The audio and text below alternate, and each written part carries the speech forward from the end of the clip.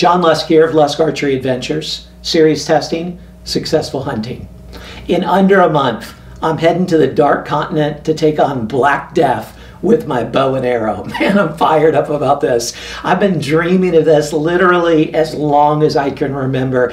Decades and decades. When I was a little kid, I dreamed about going and taking on a dangerous game animal with my bow and arrow. My dad and I used to dream about that, and now the day is really close to being upon me. I couldn't be more excited. I've got my Bowtech SR6 all rocked and ready to go. It's set up, it's maxed out at 72 pounds on the performance setting, but I just have a 27-inch draw, so I need to make sure that I have enough arrow weight to get really good kinetic energy and momentum with that shorter draw length, as well as I'm going to be shooting, it could be out to longer ranges of like 50 yards or so, because I'm doing spot and stalk hunting and not just hunting from a blind. So I need to combine enough weight to get the momentum and kinetic energy with enough good trajectory to be able to not have to aim 10 feet high from the animal. So anyway, I've got a Bishop Archery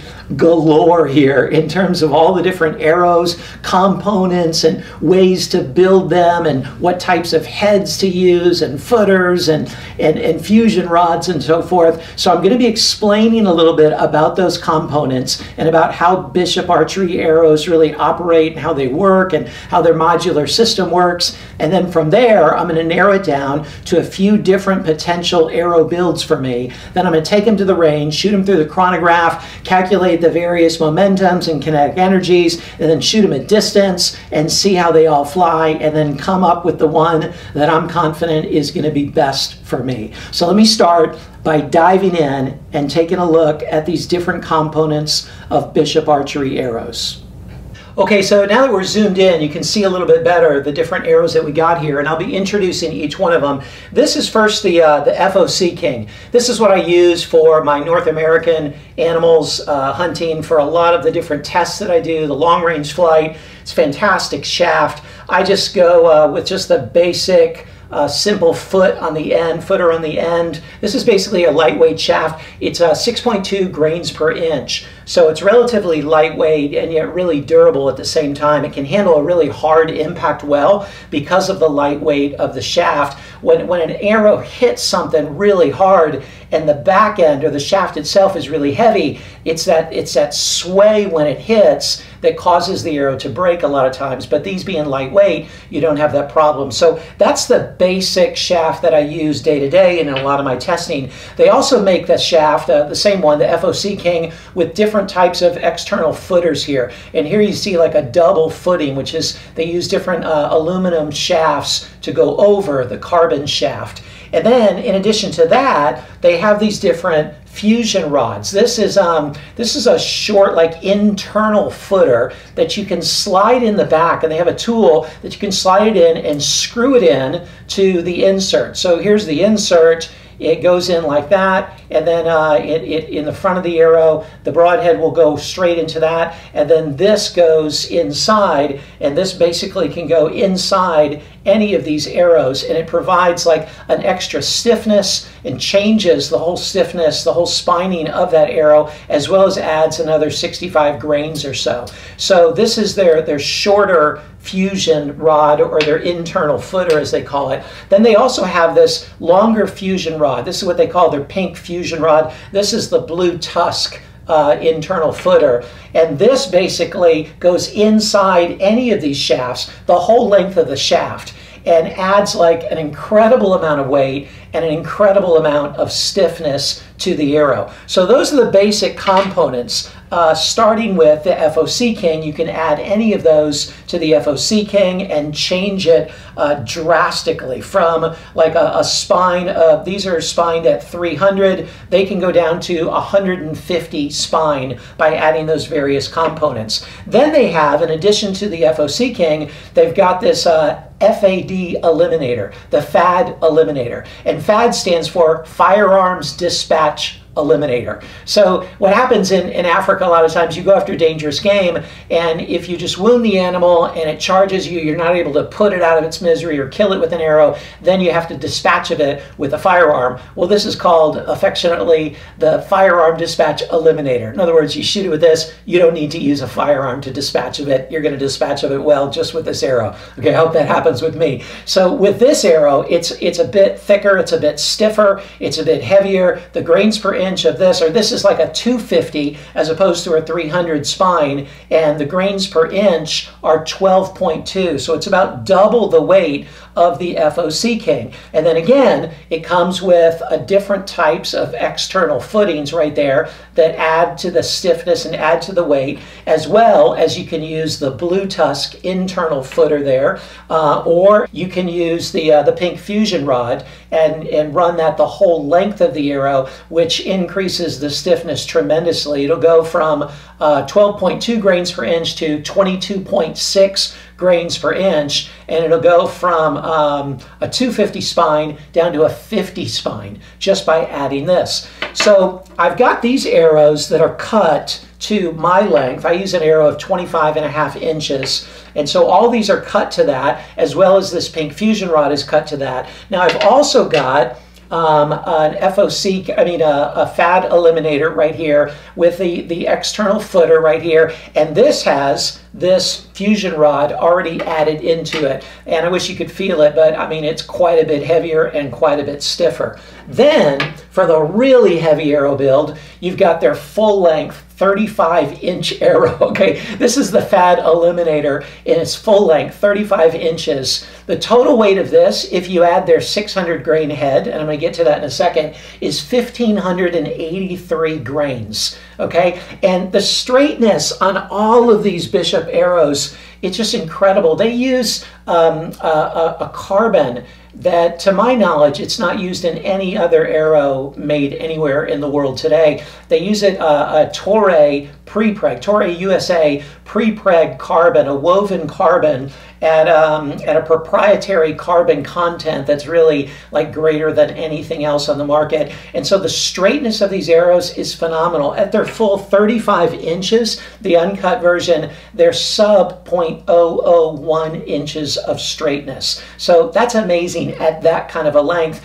as well as the durability and stiffness of 50 at this length of that straightness. Man, this is like an incredible head, really incredible arrow. Really, it's like a spear. Okay, you feel like you could throw it like a spear. Now on that, when you go into the different heads, there's a lot of different choices in heads. Here's the 250 grain scientific method, and it comes with a corresponding field point, 250 grain field point for practicing. Then here's the 315 grain scientific method. These are all Bishops. They're made out of S7 tool steel. They're the toughest broadheads on the planet. They're super thick, super durable. They come to an incredible single bevel edge. They rotate amazingly well because of their thickness, and because they're made out of the S7 tool steel, you get no edge chatter. I mean, when they rotate, you really split bone, and they just keep cutting and cutting all the way through. So that 315 comes with the corresponding 315 grain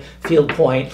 Or you can go full throttle and go with the 600 grain scientific method. Have you ever seen a 600 grain head? I mean, this thing truly is like a spear tip.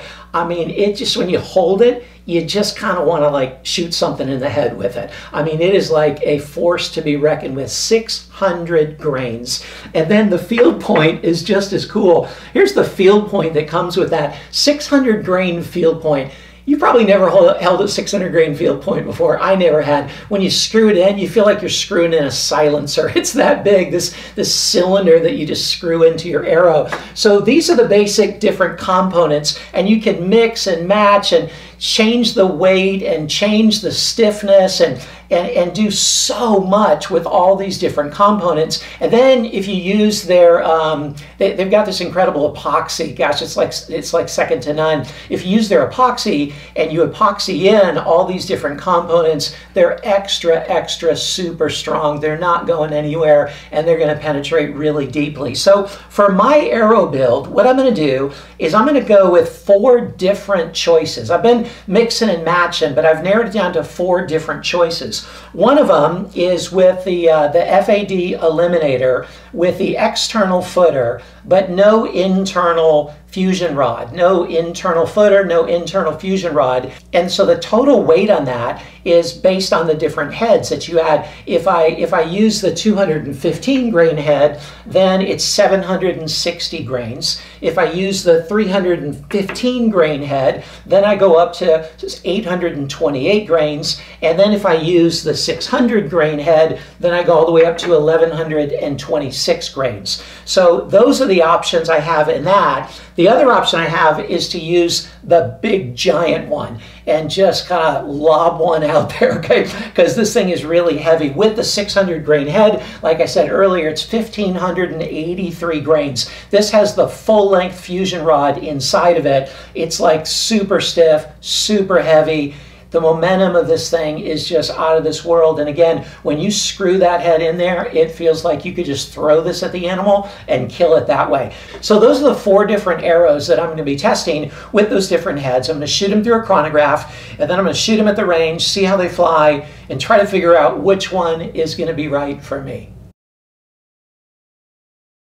Now I'm going to shoot all of these arrows at 20 yards and see what kind of drop I get. For the heavier ones, I'm going to aim at that red dot in the upper right hand, very tippy top of the target face.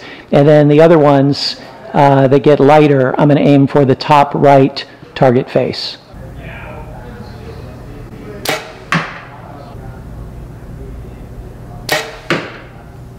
Now I'll go with the 2 lighter ones, the 828 grain followed by the 760 grain at 20 yards, and I'll aim for that top target face on the right side.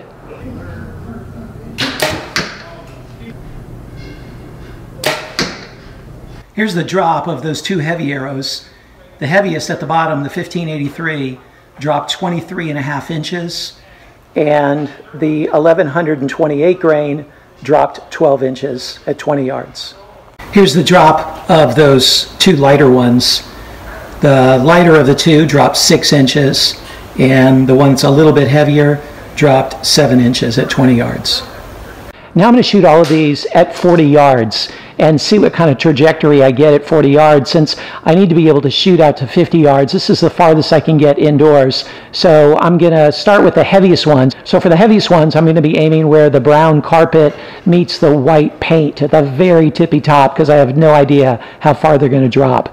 And then I'll be working down from that 1583 grain to the 1126, the 828, and then the 760. Let's see how they do.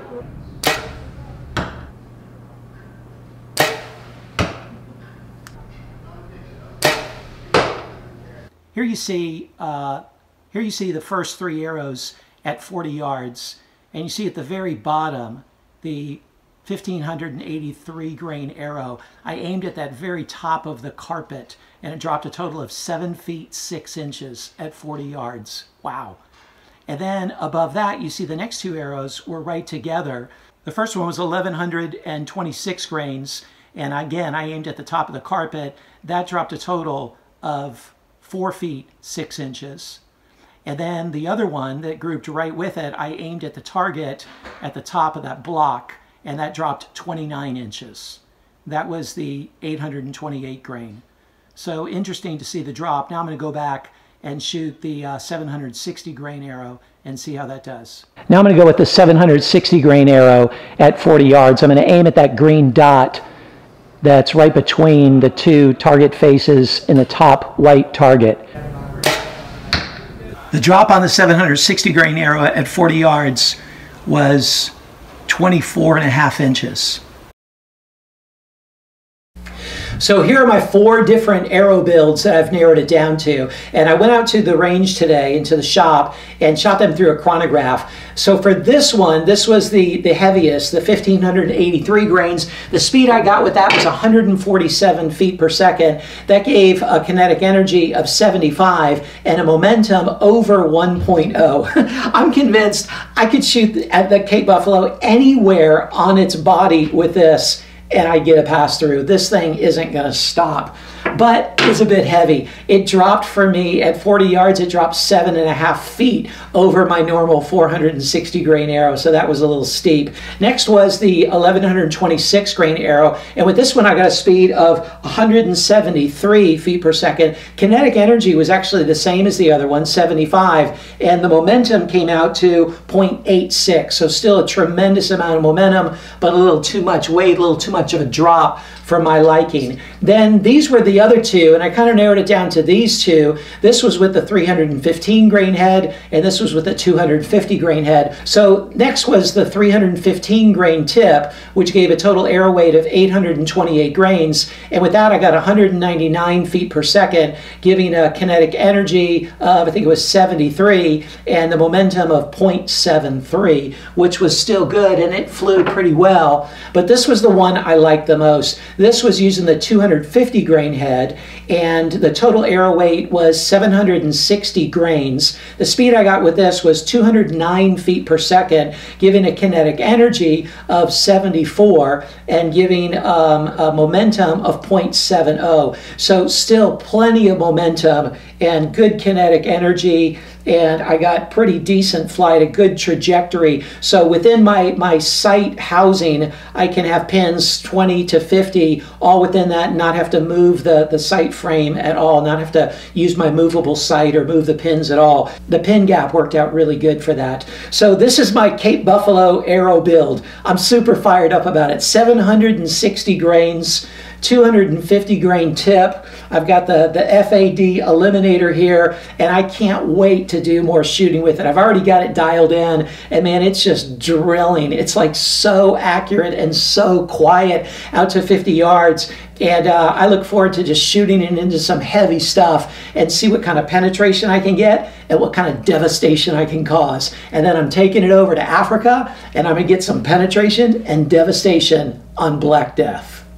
This whole process of working on this arrow build has just been a blast. I've loved shooting really heavy arrows, and I've loved coming out with the one that I'm going to be taking to Africa with me. As Bomar would say, it's my death dart, my 760 grain death dart. And what I'm going to do now as I conclude is I'm just going to shoot stuff with it. Okay, I know it flies great out to 50 yards at least, and I know it penetrates well just based on the weight, but I want to kind of test it out. I'm going to shoot it through a couple different mediums here as I close out and just see how well it does. So check this out. The first thing I'm going to shoot with my Cape Buffalo arrow is 2 elk scapula duct taped together, followed by a 1/3 inch rubber foam mat, and then the clear ballistics gel FBI grade. This would be a good test because Cape Buffaloes have overlapping ribs, and you got to be able to get through both layers of ribs oftentimes in order to get to the vitals.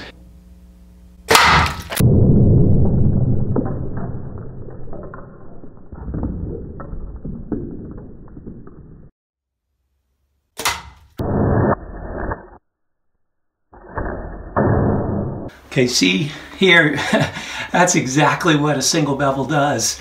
It gets an incredible hole in that first layer because it just twists, it rotates, and knocks a big enough hole for the arrow to go through, the shaft to go through clear, and then it goes into the second layer, does the same thing with the second layer. You get that rotation and it breaks a nice big hole so the shaft can go through without even rubbing against the scapula, the bone itself. In terms of the penetration itself into the gel, after going through the 2 elk scapula and that rubber foam mat, it penetrated 8 inches into the gel itself, which was really impressive. And you can see the wound channel as well. It's kind of hard to see with some of these other arrows that I've shot into the gel already, but you can see it rotated even in the gel. The total rotation from the first impact into the scapula until the final resting place was about 90 degrees, which is really nice rotation. For the next test, I've got 2 2x4s.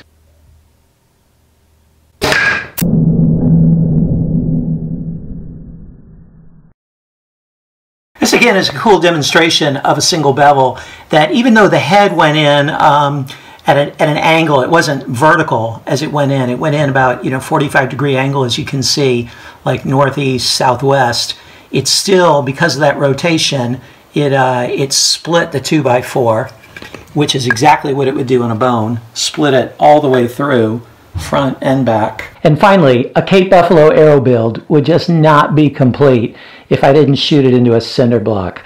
And here I've got like an extra super heavy duty cinder block. It's bigger than the normal ones and thicker than the normal ones, set up down there inside my broadhead box, so to speak. And I do it like this so the arrow won't ricochet up top and go into one of my mounts. The only thing it can do is come straight back at me, which I hope it doesn't do that either. But I'm going to shoot it into this block and see what happens. I've got lights set up on it down there. That's what makes that illuminated a little bit down there. I'm going to zoom in so you can see it a bit. Okay, yeah, that's where I'm going to be shooting.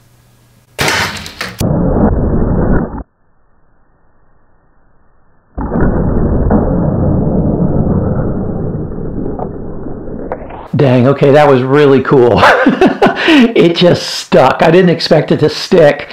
Sparks flew, and man, I can still smell it.